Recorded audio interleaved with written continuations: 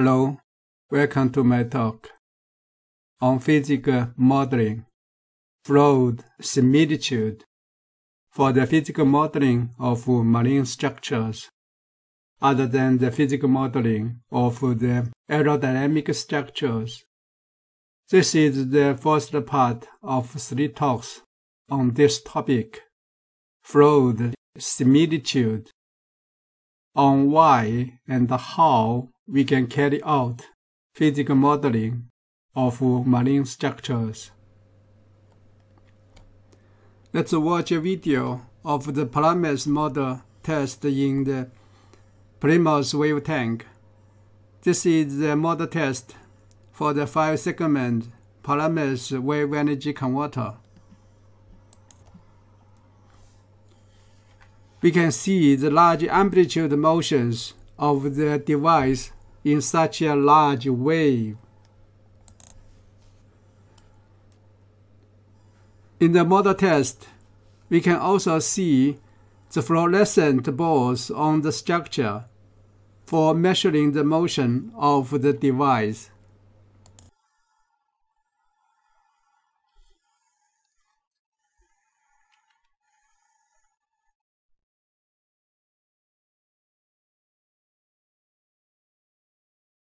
We have many different types of marine structures, including the wave generation by a boat traveling on the sea. We can see the shape of the wave, which is called as Kelvin ship wave. Kelvin ship wave could have a similar pattern, especially in the deep water. Another example is the wave generation by a duck, which has a similar wave pattern as that of the ship. For ships, we might need to study the drag of the ship traveling at different speed, and the motion due to the wave and the structural interaction.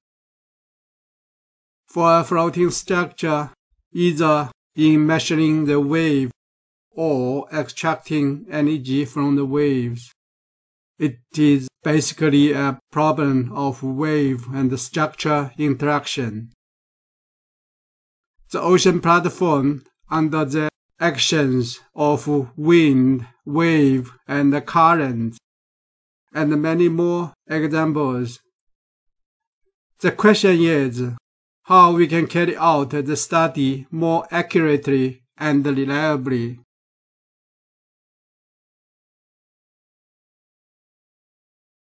For instance, take a design of a ship as an example.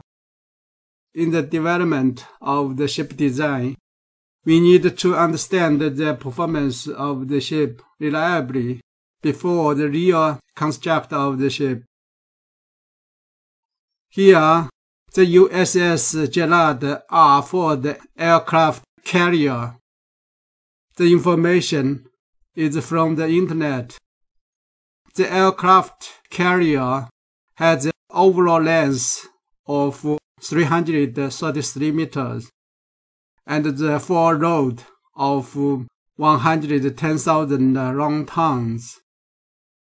That is 101.6 million kilograms. The maximum speed is about 30 knots. That is 56 kilometers per hour or 15.56 meters per second. The question we are looking at the design would be, can we design a ship with the desired speed and a given power?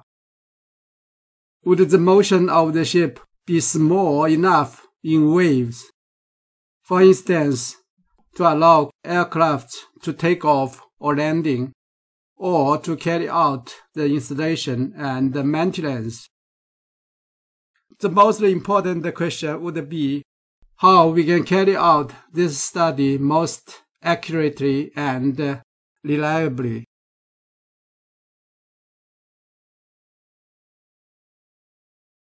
The dynamics problem of the marine structures are mainly for the performance or motions of the marine structure under the fluid structure interaction or wave structure interaction. For solving the dynamics problem of the marine structure, we have three different approaches. We can use numerical modeling, but can we solve the Navier-Stokes equation for this? Or can we use the simplified method to study the problem with enough confidence? It is accurate or it is reliable. We can use the scale model test. In the scale model test, can we model all the dynamics correctly? Or how we can reduce the scaling effect? How we can extrapolate the experiment data to the full-scale structures? Or we can use the full-scale test, but this is a very expensive way to check the design, whether it is satisfy all the requirements. However, this would be important for collecting the data for further development, for calibrating the numerical tools, or for correlating the scale model test. In this talk, I will focus on the scale model test, and in this part, the fundamental issues on why and how we can carry out the scale model test are introduced.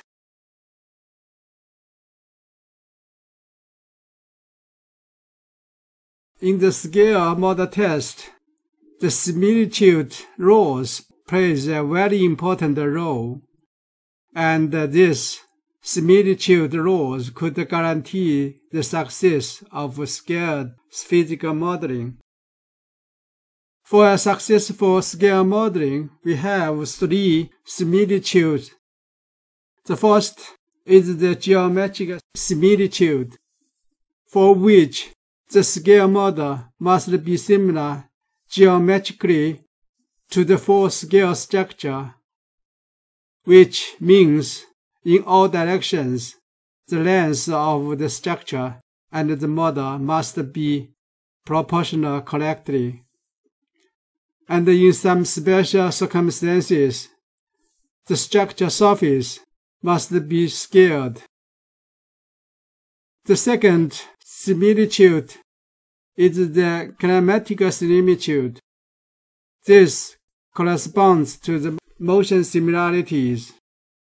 For instance, if we have a laminar flow in the small-scaled model, but the flow for the full structure is turbulent, in that case, the kinematic similitude is not satisfied. The third similitude is the dynamic similitude, meaning all the forces acting on the structure and the model are similar.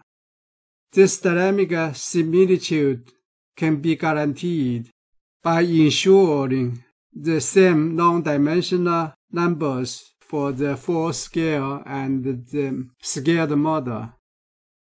For instance, the Reynolds number, which is the ratio of the inertial force over the viscous force, or the Froude number, a ratio of the inertial force over the gravitational force. For the study of the conventional marine structures, these two non-dimensional numbers would be used.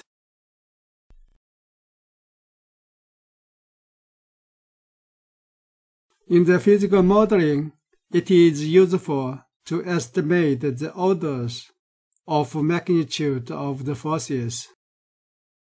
Basically, these forces would be the functions of the following physical parameters: include the physical length, L, the fluid velocity, U, the fluid viscosity, mu, the fluid density, rho, and the gravitational acceleration, g.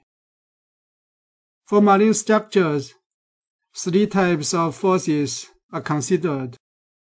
Inertial force, which corresponding to the fluid dynamic pressure, and its order of magnitude is given as rho, u squared, and L squared.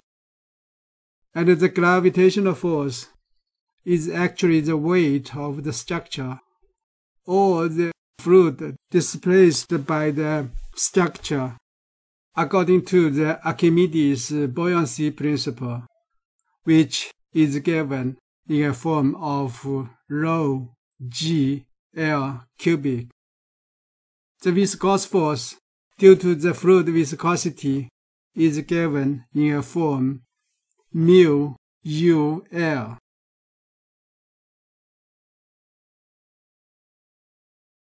Based on the orders of the magnitudes of the forces, we can see if we have two different scale models, for instance, 3 meters and 6 meters in length. So according to the relevant similitude, for instance, the Froude similitude, we have the corresponding changes in the forces, as the inertial force would be 8 times of the force for the large model over that of the small model, and the gravitational force would be 8 times, but the viscous force would be 2.83 times.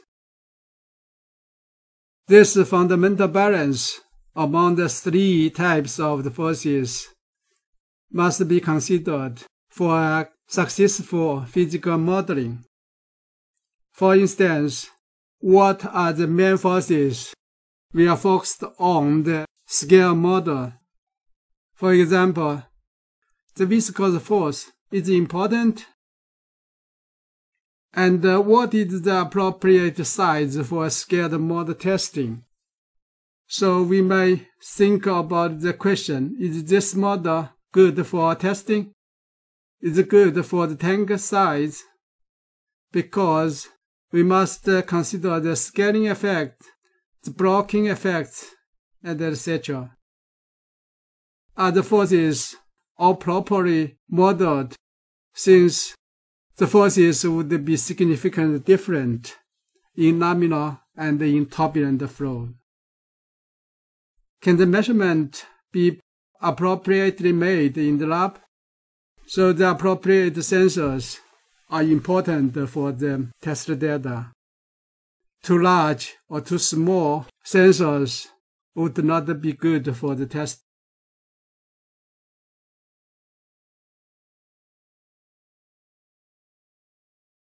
In the next few slides, we will use dimensional analysis to start the hydrodynamic force acting on a floating structure under the action of the wave. And we will see how the dimensional analysis could simplify the problem. So the first step, we need to identify the physical variables which might have effect on the hydrodynamic force, F, HYD. Obviously, the hydrodynamic force would be very relevant to the fluid velocity. Fluid viscosity is surely important for the hydrodynamic force. Fluid density, for different fluids, the hydrodynamic force would be different. Structure length would be a very important factor for the hydrodynamic force. Gravitational acceleration may be an important factor for the hydrodynamic force acting on the structure. That's because the ocean wave is a gravitational wave, which is very relevant to the gravitational force. So in a general form, the hydrodynamic force can be expressed as a function as this. Here, we can see there are total 6 variables or parameters in the problem. The variable of the hydrodynamic force and the 5 variables in the function. Therefore, we have the number n of 6.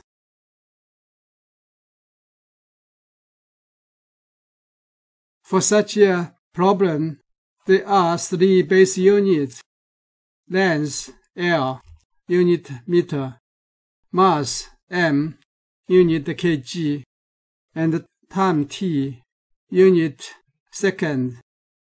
So we have the base unit number m equaling to 3.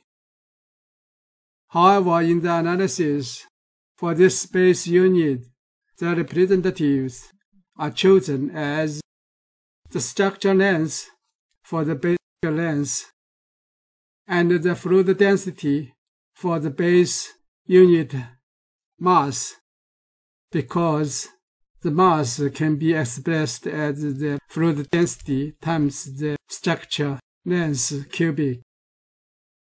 And the velocity for the base unit time, the time can be calculated as the length divided by the velocity. So based on the principle of dimensional analysis, the Buckingham pi theorem, we can calculate the number of long-dimensional group n minus m equaling to 3. If you want to see more details on the dimensional analysis, you can watch my talk titled Dimensional Analysis. So the first group of the long-dimensional parameter pi 1 given as this. So we can define a coefficient of the hydrodynamic force C HYD given as this. The second non-dimensional parameter would be pi 2 given as this. So the corresponding non-dimensional number would be the Reynolds number, Re, defined in this formula.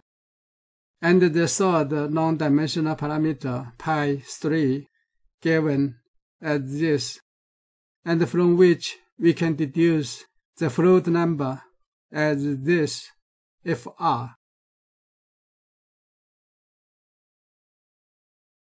After the dimensional analysis, the hydrodynamic force coefficient can be expressed as a function of the Reynolds number and the Froude number given in this form.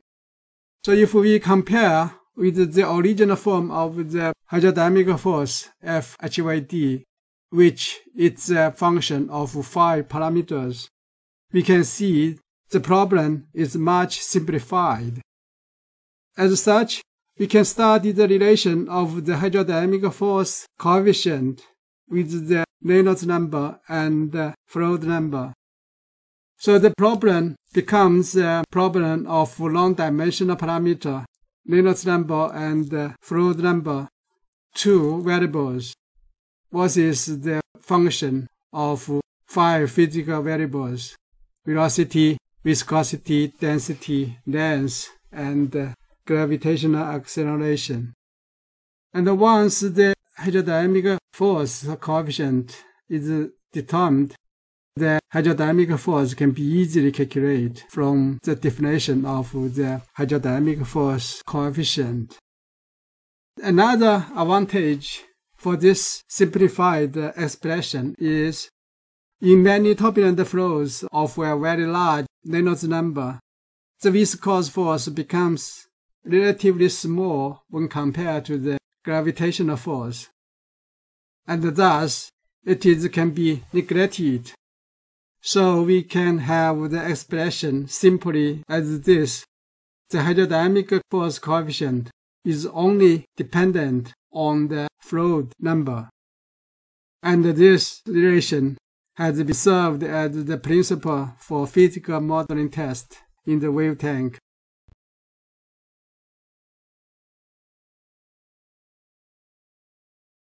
So for the physical modeling, the advantages include the 4 physical phenomena can be included if the modeling is appropriate. The controlled lab condition to isolate some dynamic effect or create the extreme condition in minutes. For instance, use regular wave or creating in minutes the extreme events of, for instance, once in 50 or 100 years. Easy and accurate measurement using the correct sensor with good signal connection, good reference for measuring. It could provide the fast optimization process. The model modification can be made relatively easy. The installation and removal of the device would be easy because the model would not be too large and too heavy. And the cost for the physical model test would be cheaper when compared to the full-scale sea trial.